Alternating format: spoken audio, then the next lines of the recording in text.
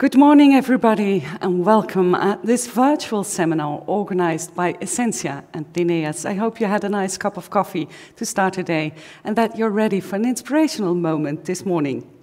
Theme of the day is clear, you can see it behind me, accelerating innovative railroad transport with a focus on the chemical industry in Antwerp. Ladies and gentlemen, this virtual seminar is the closing event of a 3-year program run by Lineas together with 11 partners from 6 different countries and with the support of the European Commission.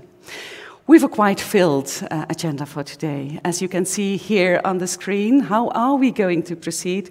We will start, first of all, with Philip van den Bos presenting the key deliverables of the project, followed by a virtual debate between top representatives of the chemical industry on the one hand, and on the other hand, people from the Port of Antwerp. Afterwards, we'll leave the floor to our policymakers in 4 short videos. Then we'll talk about collaboration between the different modes of transport with Philippe de Graaf. That's the general manager of Febitra. Time to move to the European perspective with 2 people, Clemens First, chairman of the European Rail Freight Forward Coalition, and Carlo Borghini, executive director of the European Rail Innovation Agency. And then finally, ladies and gentlemen, we will close this seminar with the key takeaways of Geert Pauwels, CEO of Lineas, and Yves Verschuren, Managing Director of Essentia. Ladies and gentlemen, please notice that we have a chat box live, and you can ask all your questions in it during the conference, so please do so. Use that opportunity. We'll come back to you during the conference or in the days to come. And now we are really ready to start off, and therefore I'm more than pleased to welcome on stage Philip van den Bos. Thank you, Indra, and I'm glad to take you through the results of our project during the last 3 years. But before diving in, it makes sense to have a look back and why we founded this project. We all know that our current transport is not a sustainable model. With our reliance on 75% on trucking, we are causing a number of negative effects. The 10% CO2 emissions, we lose 3 work weeks per driver per year in stuck in traffic, and there are over 45,000 of casualties due to air pollution in Europe. Numbers which are probably underestimated. And for more, we expect this decade a growth in Europe of transport by over 30%. So modal shift to rail is critically necessary. It is the only way to safeguard our climate, mobility, and health targets. With this being said, what are we going to modal shift? Typically, rail is for larger cargo. Let's say that the container is more or less the smallest cargo that we are able to handle.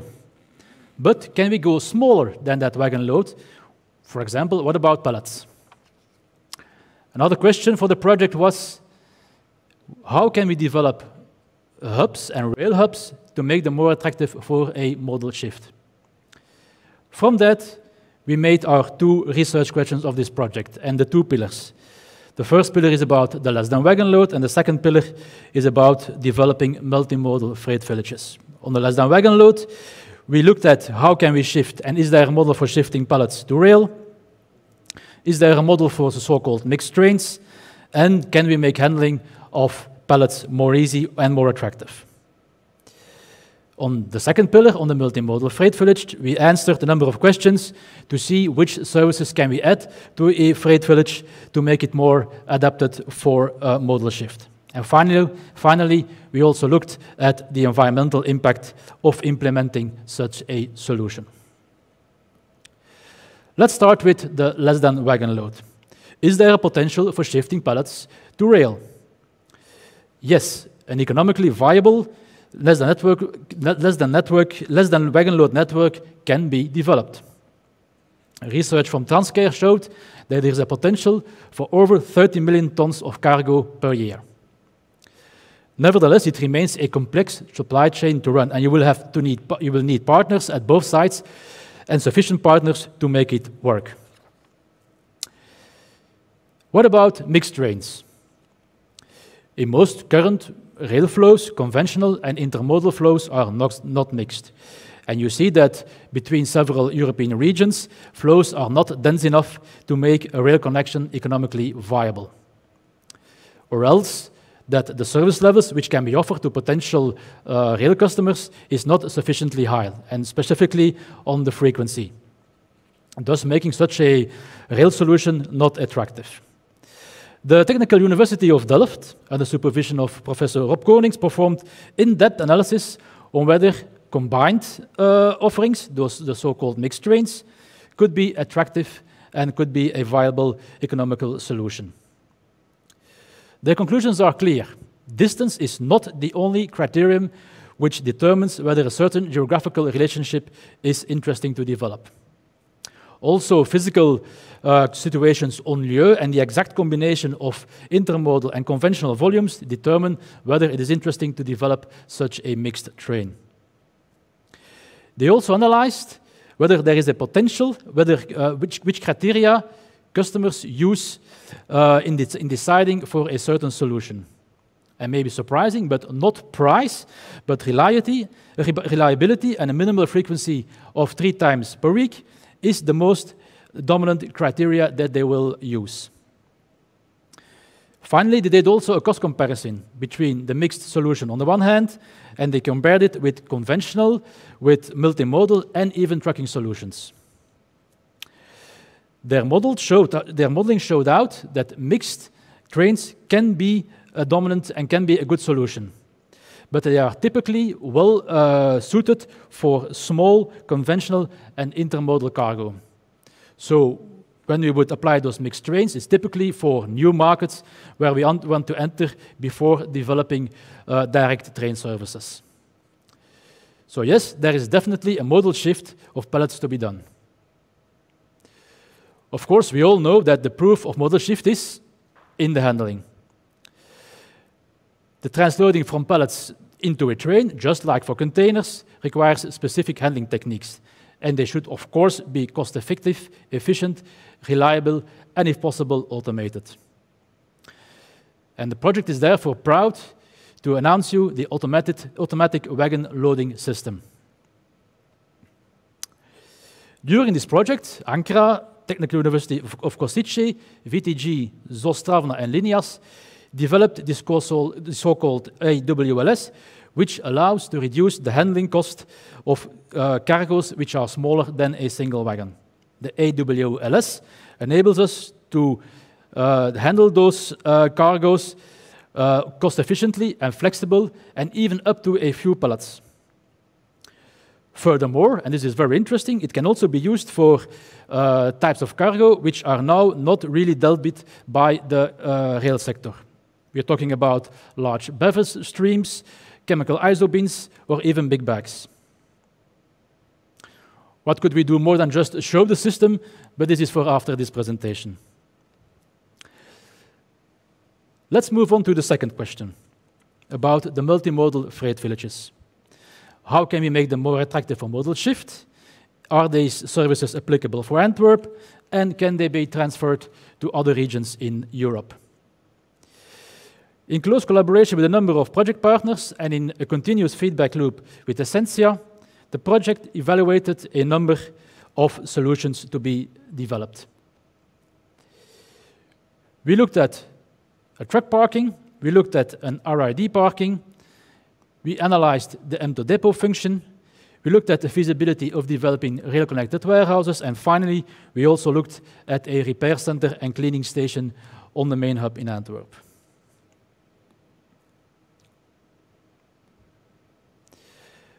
What are the conclusions from these business cases?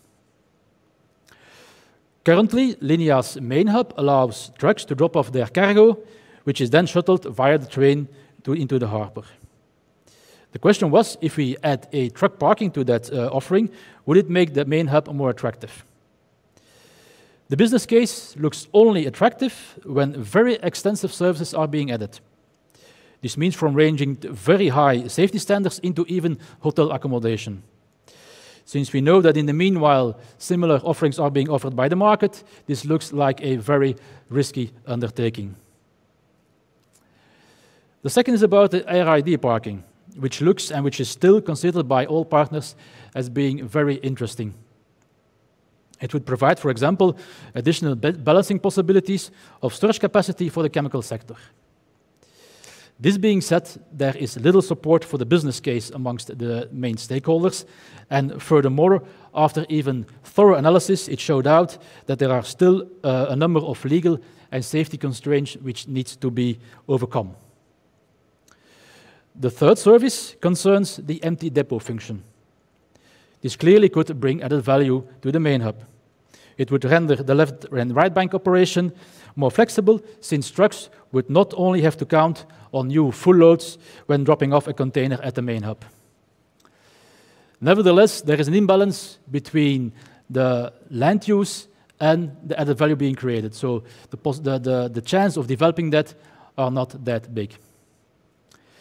This leaves two other services which look really interesting. And the first one is the rail-connected warehouse.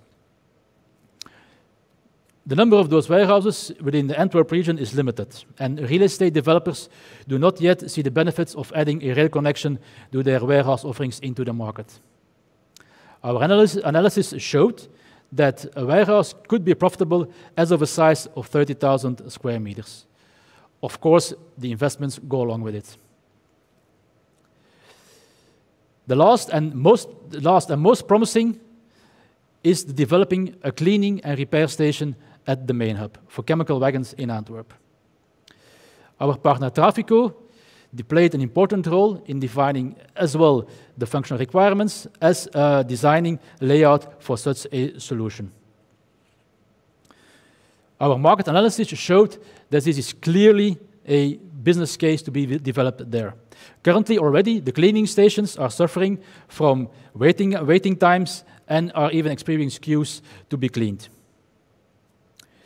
The business case for such a cleaning station is very positive if we take some conditions into account. First one, it should provide contemporary cleaning techniques compliant with the most recent environmental legislation. Secondly, it should be able to treat all kinds of products and not limit itself to mainstream products. Typically, flaring is one of those services which should be needed. And finally, the station should be open not only for wagons, but also for typical tank containers. Our volume and market potential analysis has shown out that it cannot be made profitable just relying on wagons, but also it needs tank containers. The project partners expressed their strong belief in such a repair station. It would not only make the main hub itself interesting, but it would also strengthen the chemical cluster in Antwerp. The last research question regarded the transferability of those services to other rail hubs. This was research conducted by ISC in Naples. They also proved that the services developed for Antwerp are able to be developed in Nola, Italy. There is a small difference. The warehouses is more profitable in Italy, and the chemical cluster is more beneficial to the chemical cluster in Antwerp, but this has to do with the typical setup of those two clusters. Allow me to conclude. There is a potential for LessThanWagonLoad model shift with mixed trains if you are able to deal with complexity. One of those ways of dealing with that complexity is building the automatic wagon loading system. It is a very positive case. There is a very positive case for the environment where we see that we can generate a benefit between 2 and 10% depending on which external cost we are looking at. Extending the Antwerp main hub with value-added service would strengthen the Antwerp chemical cluster. There is one thing, a multimodal freight village in Antwerp North will materialize only due to a joint vision and strategic collaboration by all stakeholders. And all stakeholders is including the port authorities, the Flemish government, and of course the chemical cluster itself. Only then all issues like permits, access, or even owner rights can be solved successfully. And finally, we have proven with this project that we are able to transfer these solutions to other hubs in Europe. Thank you. Thank You, Philip, and that's a very ambitious program. You will agree on that. And Philip, stay with me because there is one question for you in our chat box, and that's very simple. It's on that automatic wagon loading system. Very simple question: when will this be commercially available? Currently, the tests have been done, so it is applicable in the market. It's now a matter of putting it into concrete supply chains within concrete customers, when also further automation can be taking place. There are first commercial contacts with some customers, not typical rail customers, but more other type of industries. And if those talks are successful, then we are confident that we will have a system within foreseeable time in the market. Okay, thank you very much. And you promised it to the people to show a real-life demo. So, ladies and gentlemen, watch with us.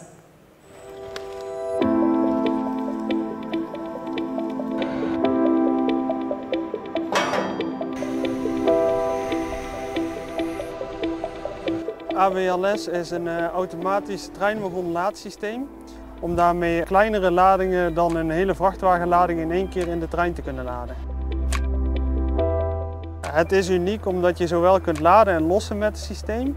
Het systeem kan ook overal toepasbaar gemaakt worden. Dus het is niet gebonden aan de trein, maar vooral aan het logistiek centrum, dat zodanig is ingericht dat het systeem daar kan werken. Het AWLS-systeem of het Automated Wagon Load System is heel belangrijk. Waarom? We merken dat de gemiddelde lading steeds kleiner wordt en daarop dient het spoor een antwoord te bieden dat even efficiënt is als andere modaliteiten. En we willen ook met dit systeem, het AWLS-systeem, nieuwe markten aanboren om op die manier deelpartijen, gepalletiseerde goederen te modelshiften van de truck naar het spoor. We hebben een prototype ontwikkeld. Dat is speciaal gemaakt om zogenaamde industriepalletten vanuit ofwel een automatisch warehouse systeem ofwel een vrachtwagen in één keer in de wagon te kunnen laden. Neem nu bijvoorbeeld de chemiesector. We zien deze wagon hier op de achtergrond. Een wagon heeft een capaciteit om 60 van deze containers te laden. Dat betekent een 60.000 liter die op die manier in gepalletiseerde IBC-containers kan vervoerd worden. Ook binnen de retailsector, waar gepalletiseerde goederen frequent in omloop zijn, kunnen we daarop een antwoord bieden. Een model shift is belangrijk omdat er steeds meer files komen en er steeds meer problemen met de CO2-uitstoot zijn. Daarom krijgen we steeds meer vragen van klanten om van vrachtwagentransport naar spoortransport te gaan.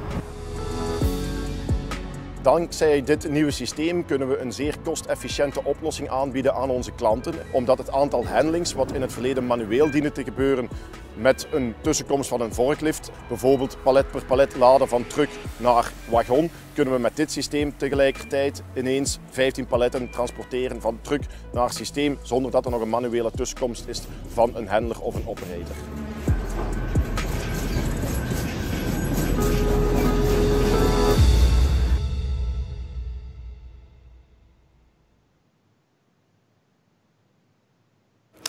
Well, ladies and gentlemen, to cope with the future, we certainly need a modal shift. And let's see at the industry how they are looking at the future. In my panel, ladies and gentlemen, Tom van Peun, Senior Manager at BASF Antwerp, Niels van Vliet, CEO Railport Antwerp, and William Moyerson, CEO of ArcelorMittal Logistics. Gentlemen, when everything is going all right, we will see you now. Yes, hi, welcome in this panel. Tom, let me start with you. What role does rail play today in the supply chain of BASF? Okay, so BASF is a large chemical player also in the port of Antwerp, of course, and there the rail is a very important transport mode for BASF. So on a daily basis, we have 1 to 2 trains going to our sites in Ludwigshafen and Antwerp, so that's a big portion. Then, of course, we have a lot of single wagon load transport throughout Europe and also in the port of Antwerp. And apart from that, BASF is a strong believer in intermodal transports. We had our installed Combinant terminal 10 years ago. And for instance, for our liquid bulk transports, approximately 40% is going already intermodal. 40%. But today is about how to accelerate the railroad transport, and what hurdles do we have to take, in your opinion? Yeah. BASF is a strong believer, I said, and we also see a growth in the coming years apart from the hurdles. So we'll have a production expansion resulting in more rail transport because of the low water levels on the Rhine. We also have more rail transports, and we will keep on doing this as a risk management topic. And also in the intermodal, we see different destinations becoming more interesting, like the north of France, certain parts of Germany, and even trains to China is something that we are piloting for the moment. Okay, this is going difficult. The hurdle, certainly on a short term, the volume loss due to Corona is certainly a hurdle. We see many train corrections. Can you hear me? Now we hear you again because it's better. Okay. So, I said, Corona is a difficulty. Yes, because we see less volumes on the market, meaning that they are driving less trains. Less trains means not a better service, of course. The service is going down. This will result in even fewer volumes, and this is a vicious circle that is very dangerous, and it needs to be tackled on a short term, I think. And then for the conventional rail transport, we see still reliability, transparency as key hurdles to further expand. Certainly. Thank you very much. Niels, what's the role of the Railport Antwerp in all this story? Good morning. Good morning. The role of Railport is as a neutral player to be the link between the various rail activities within the Port of Antwerp, acting as a bridge between the rail transport operators, the rail infrastructure manager, the port companies, the shippers and terminals. As the model split is something which we create together. The second focus is to create the necessary transparency and to stimulate collaboration between all different parties. Yeah, I hear you say bridge, more transparency, so we need more collaboration, I understand. How do you look at that? Definitely. I think the shareholdership of Railport already demonstrates the way we look to the way we need to achieve the model split. Railport is a daughter company of the Port of Antwerp, but as well with participation of MLSO, Essentia and Alphaport FOCA. It's together, in a collaboration, we can achieve the model split and not separately, not as a port, but as a port community. Therefore, every chain within the logistics chain has to take its responsibility and contribute to achieve this model split. It sounds logical, so why isn't it happening already, this collaboration? I think we are on a good way, but the modal shift starts, in my view, with a mental shift. And we really need to rethink, we need to think rail. Climate change is a fact, traffic jams are a fact, we experience them every day, probably now with Corona a little bit less, but they will come up again. So we need to take concrete actions now, and therefore we welcome also the idea to create a master plan for rail for Belgium in order to focus really on this modal split in all aspects. Yeah, William, we hear here that we need a mental shift, and ArcelorMittal is already a heavy user of rail. How do you look at a mental shift? Do you agree? Yes, indeed. I think it's very much a mental shift. Of course, in our case, it's often a little bit dictated by the volumes or by the type of goods as well. But nevertheless, the mental shift is needed. But I think it's a task of, as Niels said, from the community, and particularly for the Port of Antwerp, that the community facilitates enough the whole rail operations, make it 21st century proof, which is far from that from the moment at the moment, I think. What do you can new technologies help? Because innovation is key as well, besides collaboration. Well, innovation will always go through, let's say, in a better track and trace, a better monitoring, a better follow-up of what happens, offering possibilities to plan, to look ahead and not to have to wait until the train arrives.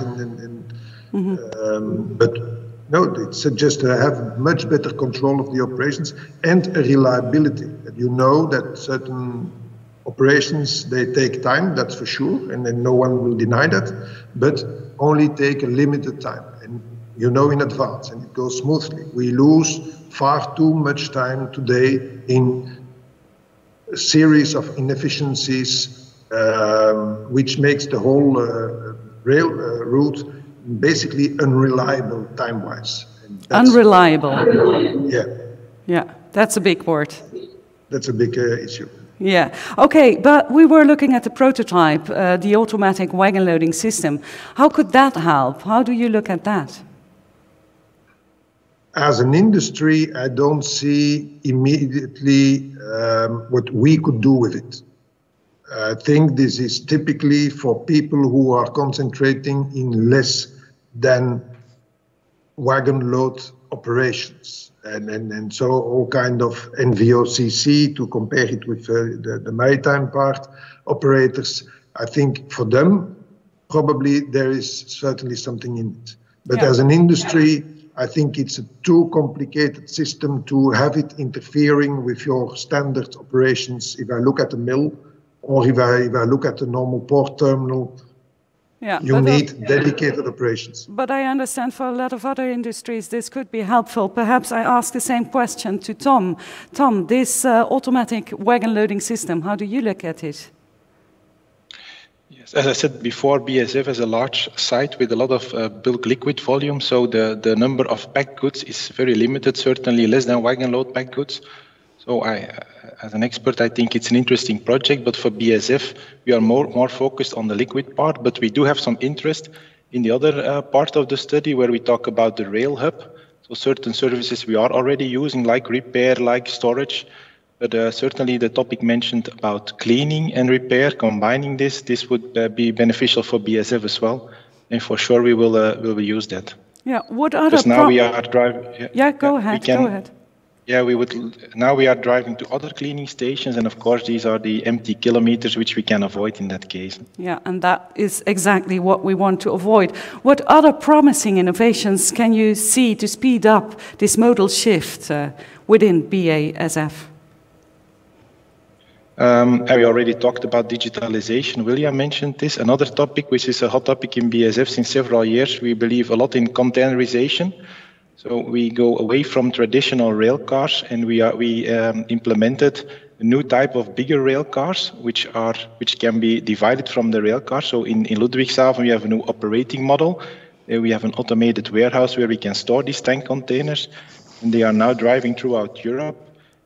We can also have a better utilization rate, and we also want to achieve these mixed trains, combining intermodal and conventional into one train. Okay. This is certainly an innovation that we are believing in. So the new multimodal hub, William, where should the focus be? On infrastructure, flexibility, innovation, or do you see it as a combination of all of it? It can only work if it's a combination of all of it. Mm-hmm. I think we need the willingness, and I hope that this is available, of all parties, and get away from, let's call it a little bit old-fashioned approaches, but work together. That's the only condition. The only way forward. Let's look at what the vice major of the Port of Antwerp, Annick de Ridder, is saying to that. Watch with me. Het spoortransport is voor onze Antwerpse haven natuurlijk enorm belangrijk. Als we zien dat 70% van alle spoortransport via havens verloopt. En voor de Antwerpse haven betekent dat op jaarbasis 22 miljoen ton die van of naar de haven gaat via het spoor. Dan zetten we daar enorm op in. Dat spreekt voor zich. En daarom is het LessThanWagonLoad project zo belangrijk en ook heel interessant. Het komt erop neer dat we echt gaan kijken specifiek voor de chemie. Wat er mogelijk is aan verdere automatisering van de processen, van de laadprocessen.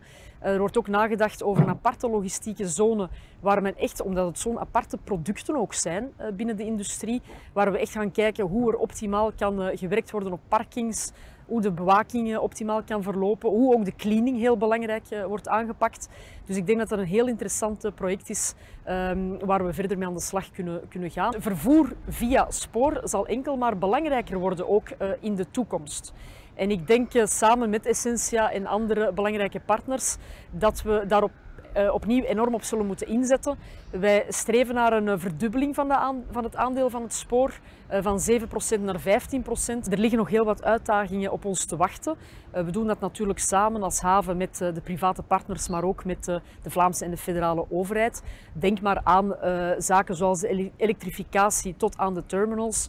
Het faciliteren ook van de 750 meter treinen, maar ook belangrijke investeringen die nog op stapel staan rond ECA, de extra containercapaciteit. Daar willen we natuurlijk ook zien dat die terminals ontsloten zullen kunnen worden voor het spoorverkeer. Wij zullen dat als haven en stad natuurlijk grondig bekijken en mee proberen te faciliteren. Okay, what a strong engagement that was. She explicitly said that she wants to double rail capacity. That's promising. Niels, how do you look at it?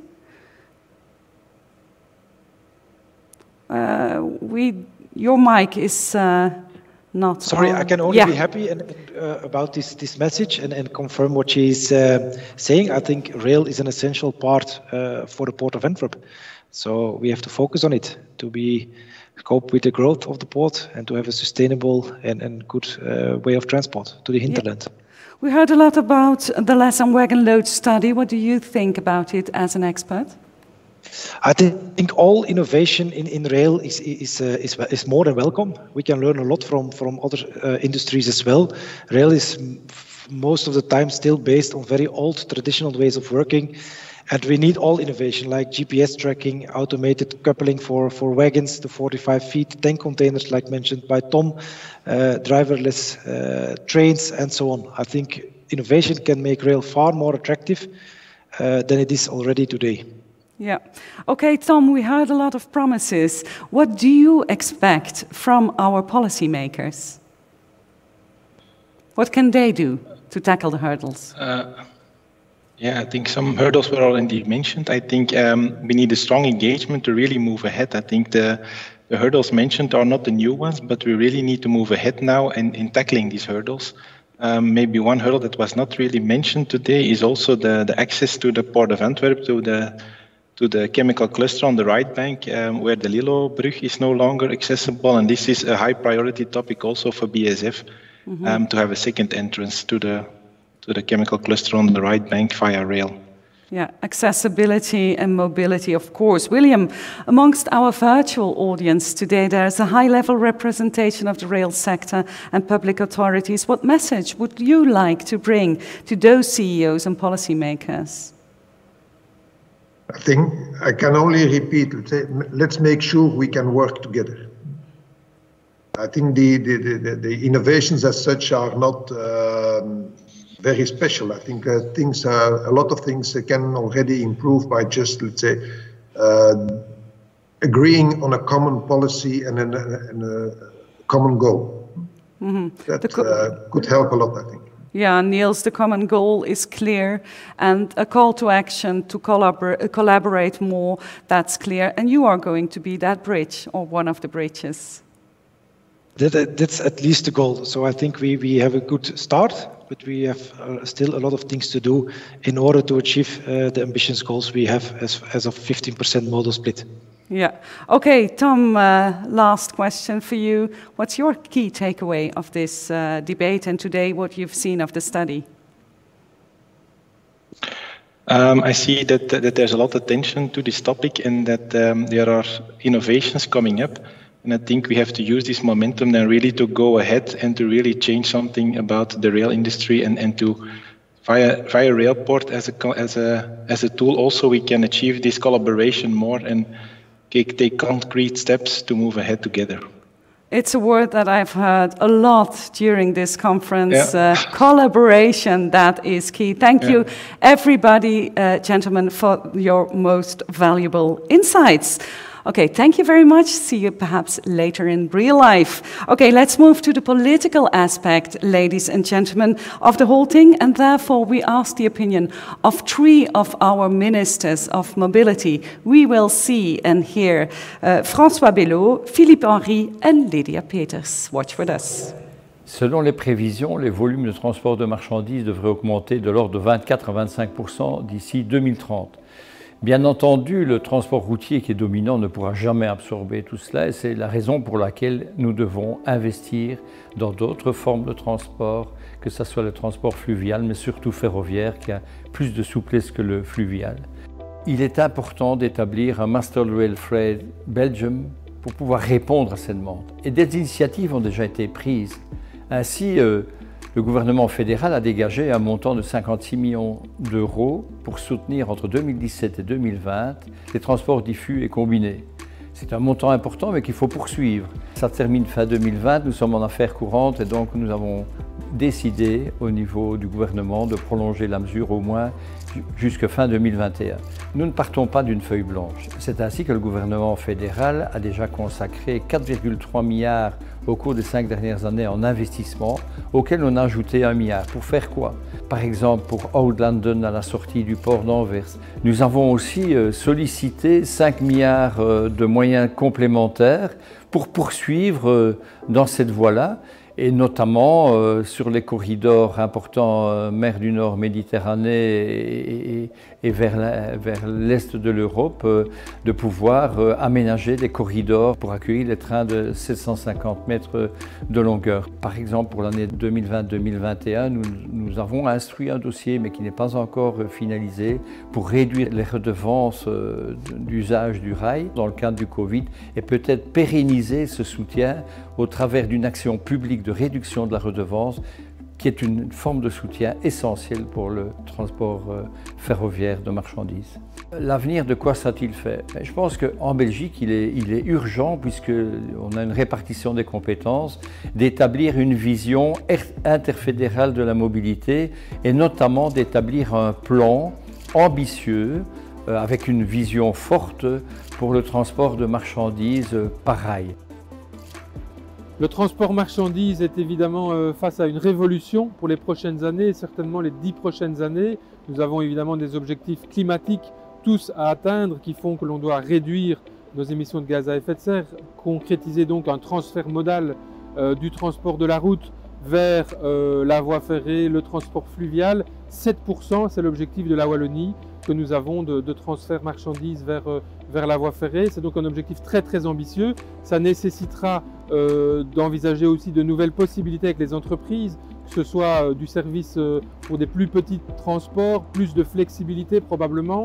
La Wallonie évidemment souhaite être très investie dans ces changements, dans la préoccupation de tout le développement du fret. Nous avons évidemment un volet marchandises à notre stratégie régionale de mobilité, à la vision FAST qui justement donne les objectifs wallons à moyen terme, à long terme, de très fort transfert modal aussi bien pour le transfert des personnes que pour le transport marchandises. Donc ça veut dire que nous concrétisons ça dans des investissements au niveau des ports de Wallonie par exemple, au niveau d'un soutien avec les entreprises, notamment avec des conventions de financement avec le fédéral pour aider les entreprises à réaliser les investissements nécessaires, notamment en termes de transbordement.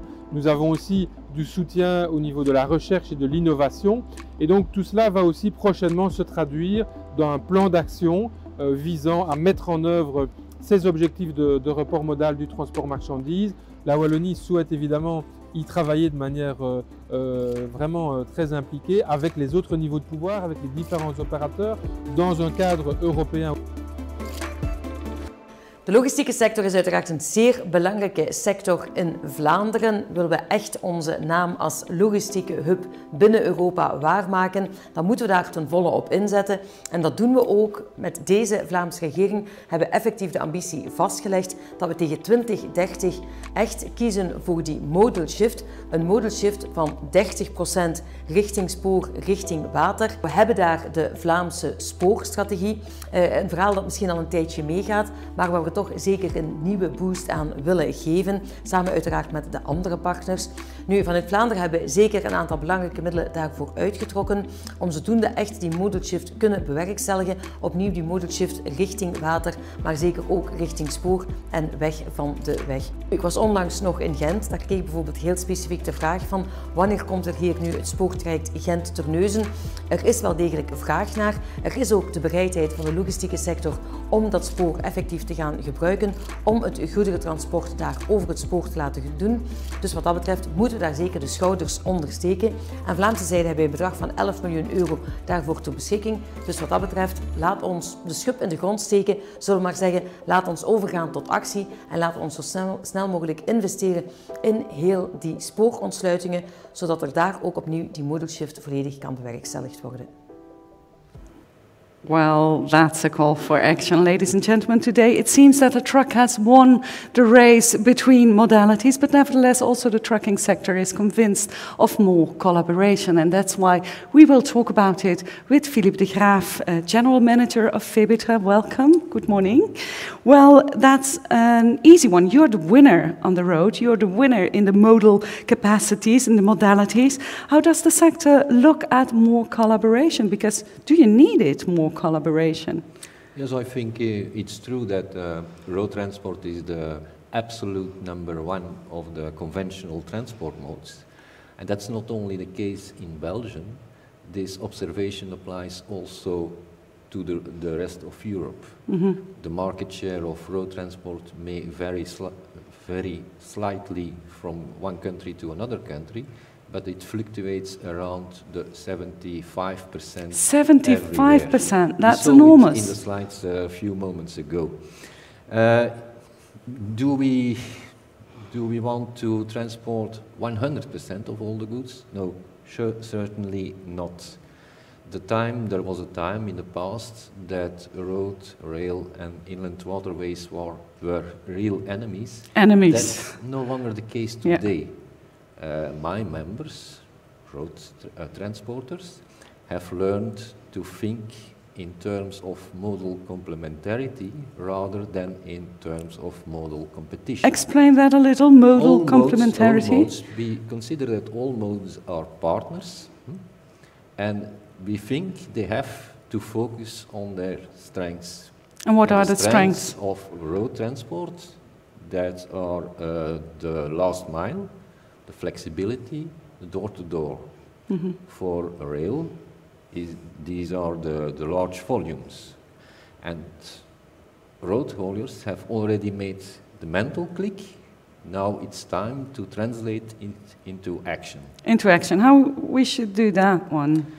There were different solutions which were presented here, but there is still one problem we didn't discuss until yet, and that's the cost. Mm-hmm. When road hauliers opt for multimodal solutions, then there is a problem that the multimodal solutions are very often too expensive, and for that reason, non-competitive to the road. Mm-hmm. And that's a very important question. Who is going to pay for it? How do you see that solved? We have two things we would like to ask to the federal government or the regional governments, doesn't matter. The first thing is financial incentives for transporters who invest in equipment, specific equipment, or specific infrastructure, such as special trailers, reach stackers, mm-hmm. Containers, and so on. And the second thing is more an operational support in the form of a 40 euro handling check or handling voucher for transporters who shift a part of the goods from the road to the rail. A check of 40 euros, will that be enough? Will that solve the problem? We made the calculation with Lineas, and it should be enough. Yeah, and that's the government who should do that. One of our governments, the federal government or regional governments, doesn't matter. Okay. What are the other things that you can see that we need to accelerate, in fact, and to take the next step into a more railroad transport and to cooperate with you? Yeah, I talked about the mental click. The mental click has been made by most of the transporters. Mm-hmm. Now, it's time to translate it into action, And it will be very important because I think everyone can see it. The congestion is a huge problem. We are all, despite the road pricing, we are all stuck in traffic jams. Yeah, don't mention traffic jam. And every time longer. And I don't think the situation will improve. You expect even a growth? On the contrary, yes. According to all forecasts, road transport will grow, just like Minister Belot told. We talk about 27%. 27% is by only 20%. 2040. That's 27. impossible. Our roads are not equipped for that one. Indeed, that's impossible. And on the other hand, there will be major road works in and around Antwerp. I think my message today is we must even more focus on modal complementarity. We are all partners. And that's a deal of everybody. Everybody should participate, I understand. Indeed. Okay, thank you very much. That's a really nice message. And my key takeaways, ladies and gentlemen, are that we need the right conditions as well as collaboration between all the key stakeholders. Thank you very much, Philippe. Ladies and gentlemen, besides collaboration, innovation and digitalization are key as well. And therefore, we have exact one person who could elaborate on that one. Please welcome live from Vienna, Mr. First of the European Rail Freight Coalition and CEO of the Rail Cargo Group. Please welcome Mr. Forst. Hello everyone, very warm welcome from Vienna. I hope everybody can hear me, but as long as I don't get a sign, I presume everybody's fine. So let me quickly share my presentation.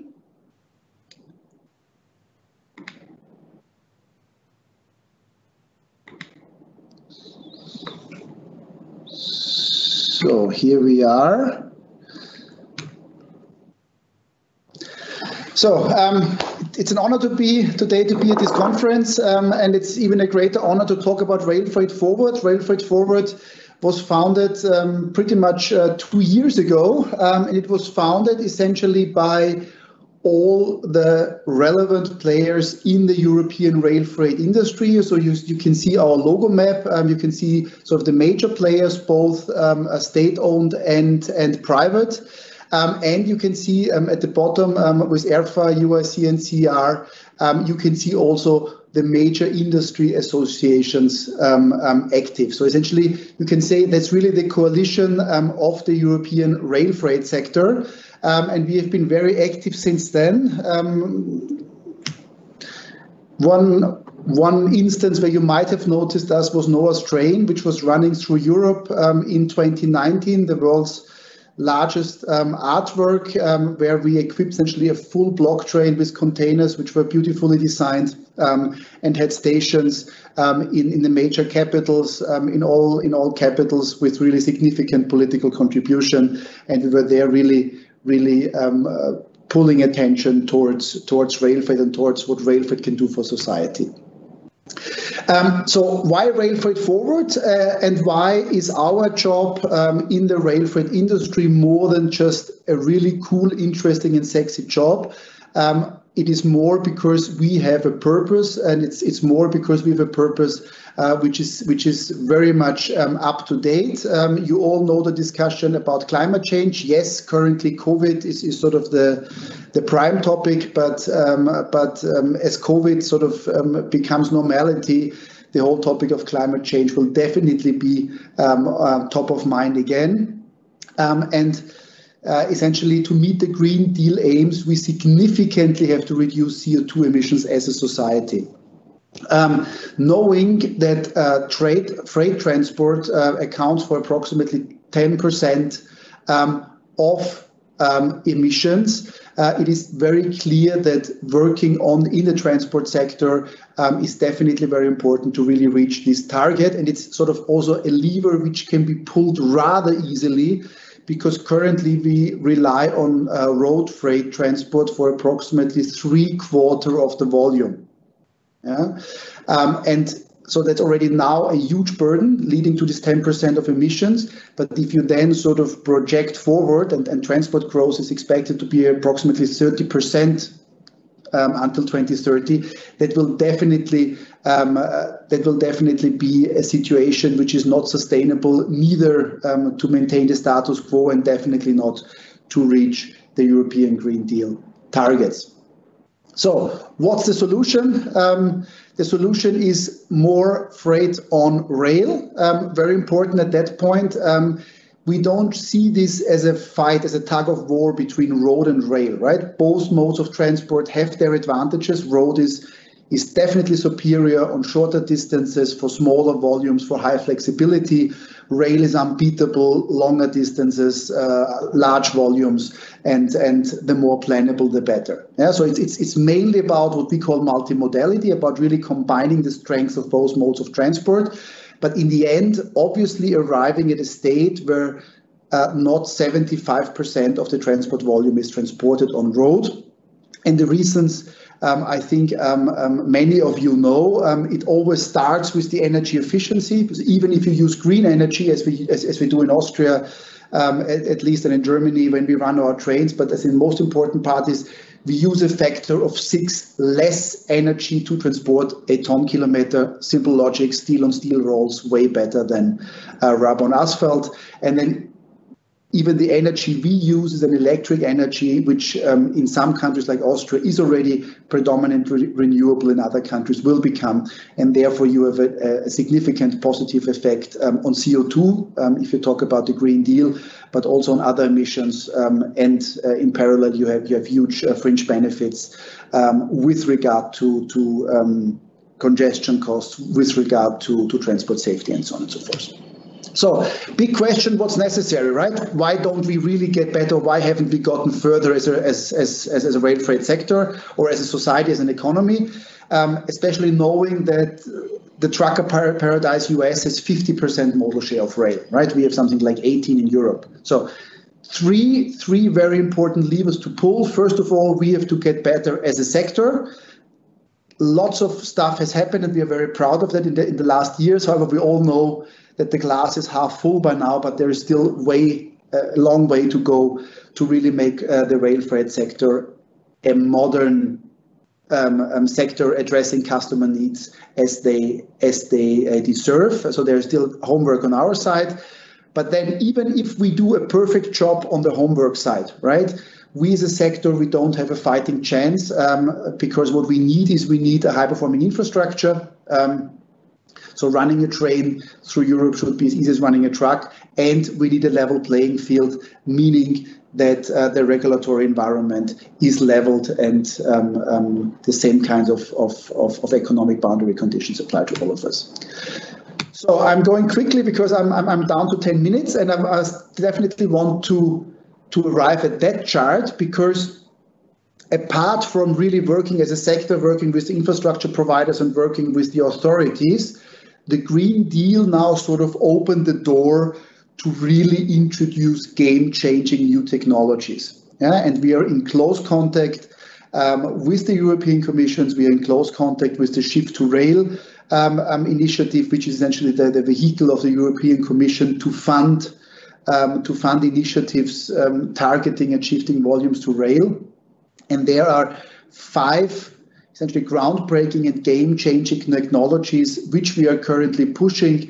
The European Rail Traffic Management System. Again, if you think about air freight, or not only air freight, air traffic, that's something which is completely standard in rail freight. We still have many national operators which use very different ways of operating the network. We are planning ahead on autonomous train operation, targeting digital capacity management to really essentially.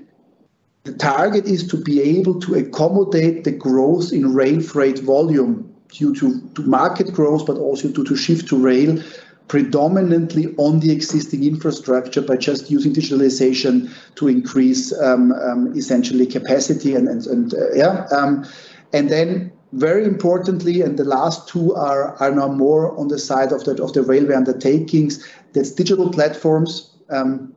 meaning connecting us as railway operators amongst each other so that our customers have up-to-date information at any point in time. So really exchanging operational information across the sector. That's the first thing where we will be heavily involved as a sector. And the second is digital automatic coupling. For those who are not that deeply into railway operations, Europe is, next to North Korea, the only region in the world where we still have screw coupling, which means you have between two wagons, there are these big buffers, and then there's essentially a screw connection which has to be operated manually.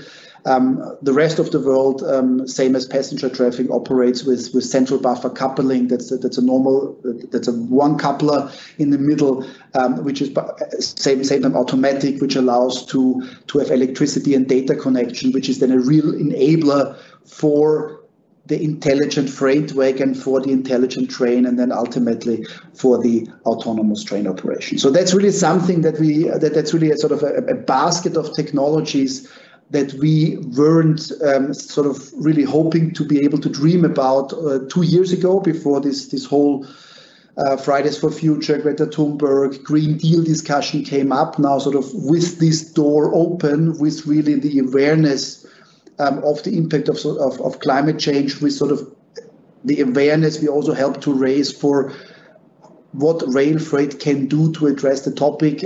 We are currently working due to COVID a bit behind the scenes still, but we are closely working with the Commission to really push these 5 technologies forward. Yep. Obviously, it also needs a business case, so that the 5 technologies that I was just introducing, they would require approximately 18 billion euros investment. I know 18 billion euros is a much, but in the context of the Green Deal, we are discussing way larger numbers. So within the whole Green Deal budget, that's we believe a digestible number. What you do get on the other side, so the 18 billion is a one-time investment. What you get in return is a 25 billion euro investment per year, essentially avoidance of external costs, being CO2 emissions, being other emissions, be it road congestion, be it accident costs, so the things that I mentioned before. So the conclusion and the logo that you will see in the future is this 18 billion, 25 billion. Essentially, we are asking Europeans, Commission, society, economy for a one-time investment for 18 billion to be able to return 25 billion per year going forward. I think that's as good as any business case can get. We are extremely confident that we will make lots of headway in the coming months in terms of commitment, and in coming years in terms of implementation. And with that, I hope I stayed within my 10 minutes time limit, and hand back to the organizers. Thank you, Mr. Fast. You did a great job. And I remember that we will save a lot of money with this modal shift, and that we need more rail freight as a solution. And indeed, innovation is top priority for the rail freight sector in Europe. Talking about innovation, ladies and gentlemen, our next keynote speaker is dealing with it day and night as well. As the executive director of Shift2Rail, that's the rail innovation company agency, which is a joint venture between the European Commission and the private sector. I'm pleased to welcome Carlo Borghini. Good morning to everyone. I'm really glad to be here, and especially I'm glad to be at this point of this morning dedicated to rail freight, because we have moved from a specific project where we show the benefit that innovation and technology can introduce, have been demonstrated and clearly shown that can be achieved and touched. We had the presentation of the policy environment about the targets, and now Clemens, and thank you Clemens for this, you have set the scene on the convergence that we have at European level about the objective to be achieved. And I think this is really where I will focus. And the title of the presentation is really what we want to deliver, because research innovation is a key enabler to have impact on people in the future. And the impact, as Clemens says, is socio-economic growth, is impact on sustainability, and so on and so on. So we are now at the beginning of a process that will deliver the agenda of President von der Leyen of the European Commission.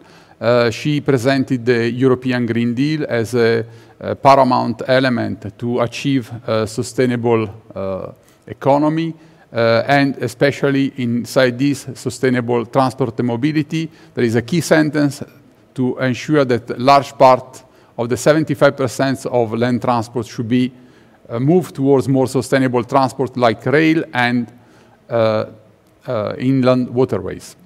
But it's not only the key policy, it's combined with the digital era, it's combined with industrial policy, it's combined with a strong Europe around the world. And once we have a look at these policies, we are designing also how the next Shift to Rail program that is expected to start in 2021 can support rail to be much more service-oriented and meet the expectation of the clients, because this is where we can be of key and essential importance. And as you will see, we are focusing on the same key elements that Clemens has mentioned. The integrated European transport network is a fundamental component. Rail is a system of systems and should be dealt by in a full integrated approach. Multimodality. We have seen also before in the presentation of the project how is essential and strong to ensure that different modes of transport are working together. It's not a question of competition, it's a question of collaboration to maximize the performance of the system. And finally is delivering the competitiveness of the European industry, the European rail industry. Is jobs, is growth, is the future of the future generation. And especially in this pandemic has been demonstrated the strength of European rail network and the capacity to deliver and to meet the expectation also in one of the most important crises that at global level we lived in the past months. So what does it mean concretely to deliver this? As Clemens mentioned, we are focusing on one specific activity inside the future research innovation program that will be dedicated to freight. And is not something that comes from as new, but is coming from the work that has been achieved in the current Shift to Rail joint undertaking programs. And one key example that I would like to mention is simply the change that happened in the program, where we move from research innovation done on the automated coupler. We move to a research innovation on a digital automated coupler. We have also one of them coming from the work that is done inside Shift to Rail by some key members. And now we are starting, and we will have the next meeting soon, the new European Digital Automatic Coupler Delivery Program, because we believe that we can bring the solution to the market during the next decade. As Clemens said, it's the only continent around the world where we don't have it. But we don't go for the automatic coupler, we are going to include energy and data in the connections.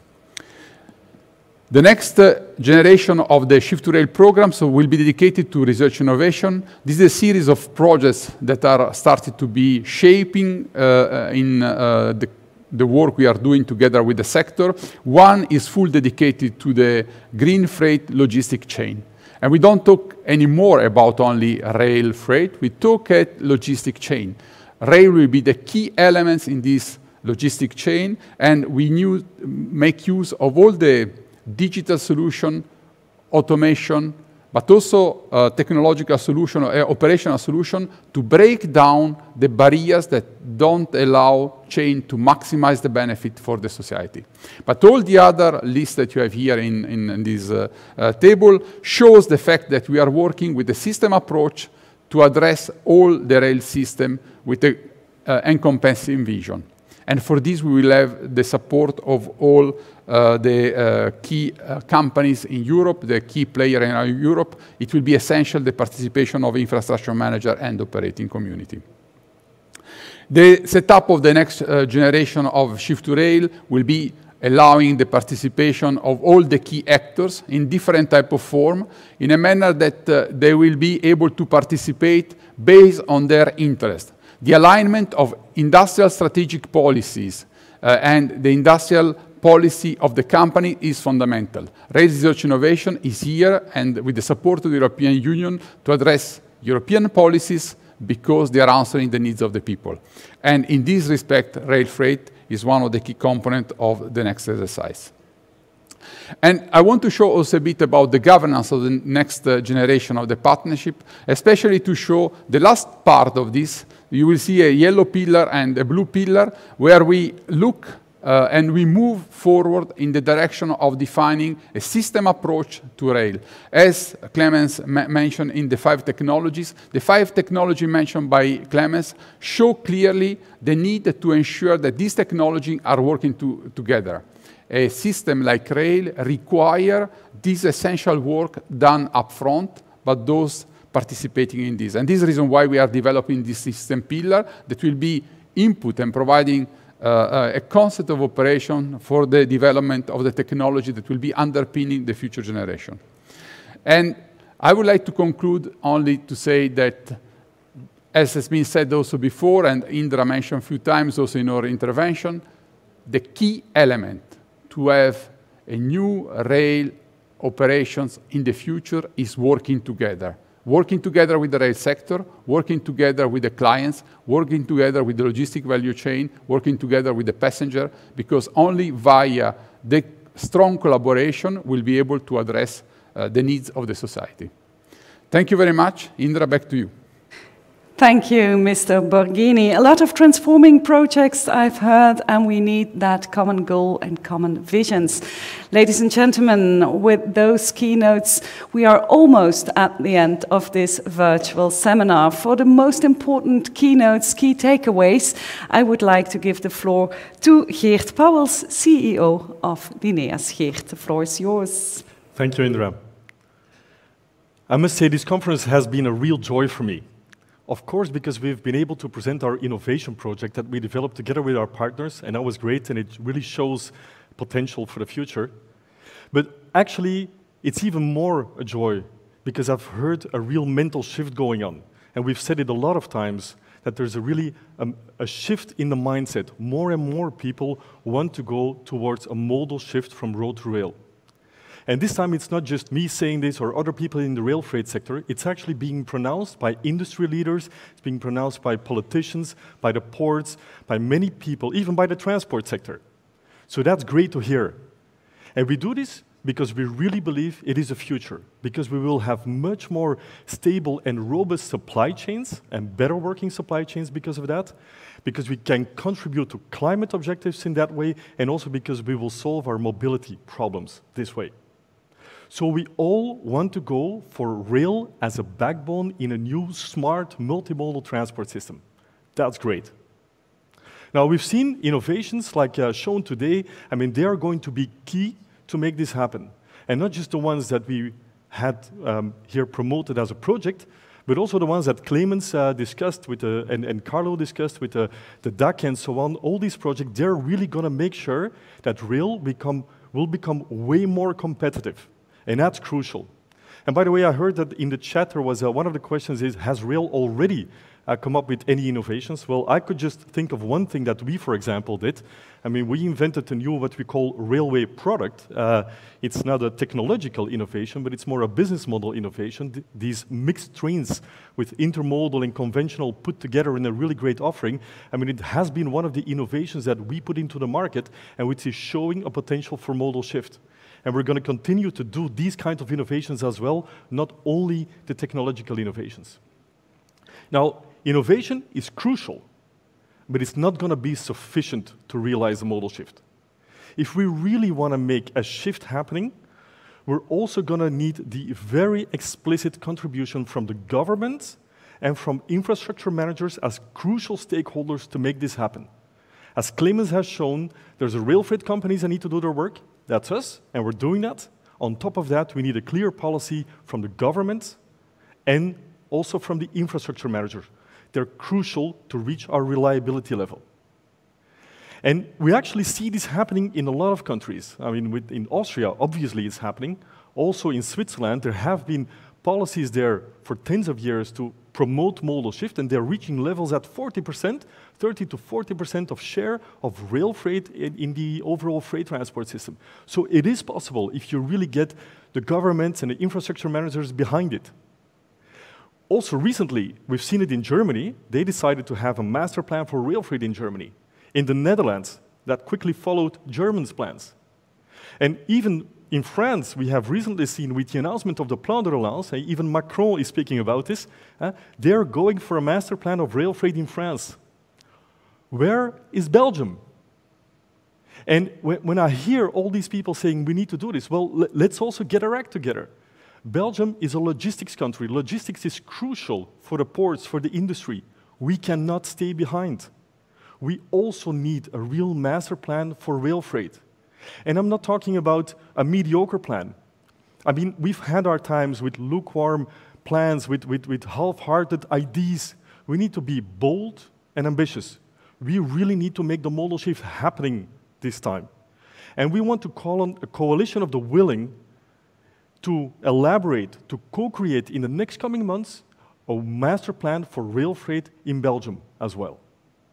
And so I'm happy to announce that this month we will start with these works. We will start with the co-creation of the master plan rail freight.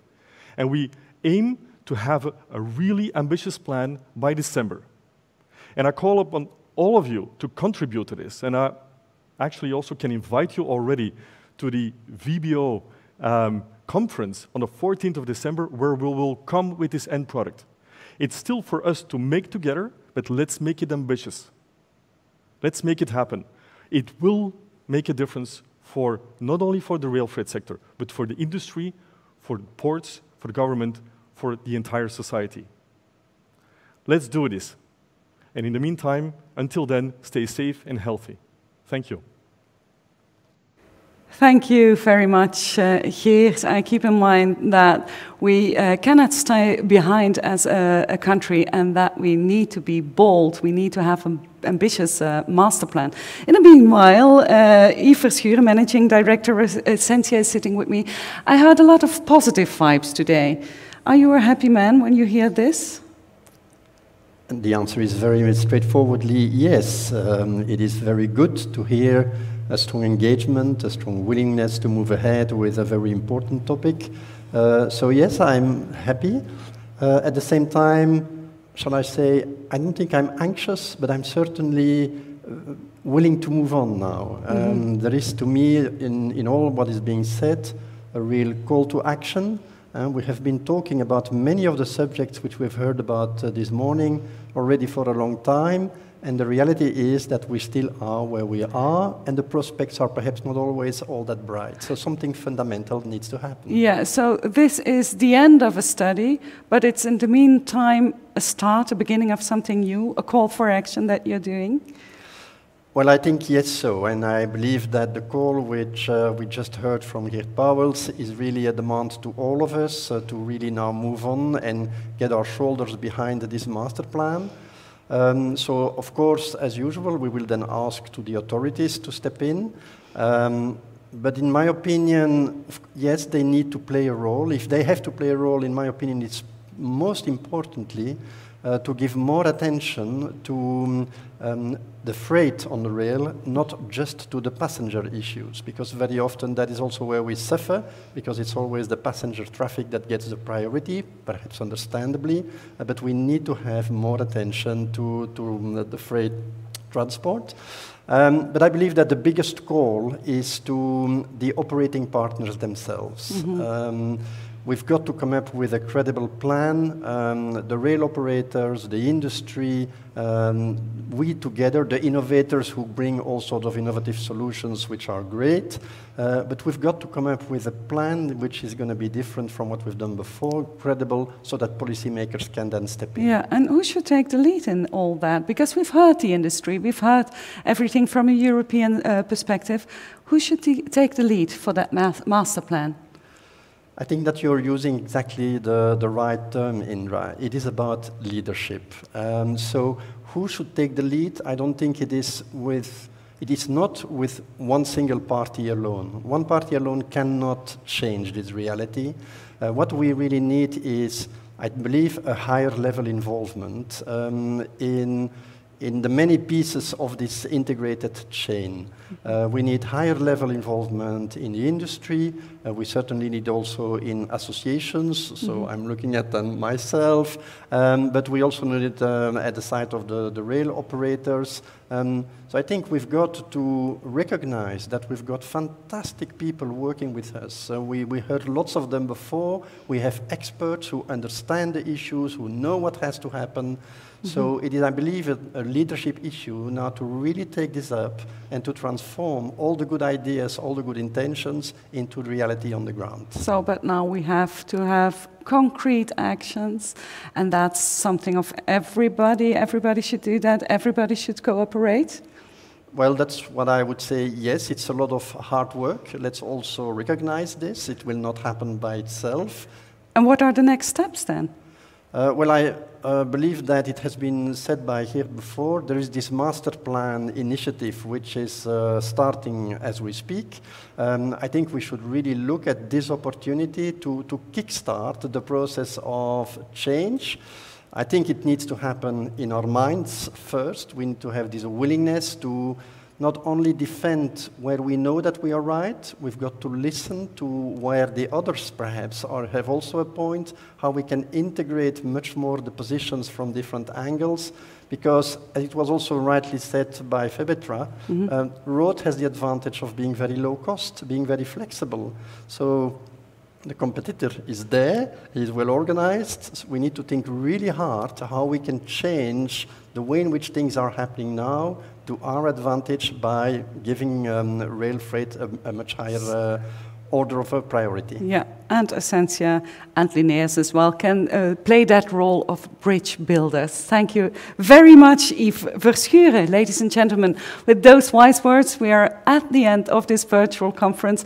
As I understood, there were a lot of questions in the chat box. We will come back to that later in person. And when you want to rewatch this conference, that's possible on the website. You can find all information also on www.LessThanWagonLoad-study. As for me, I hope you found it as interesting as I did. Have a great day and see you next time. Bye.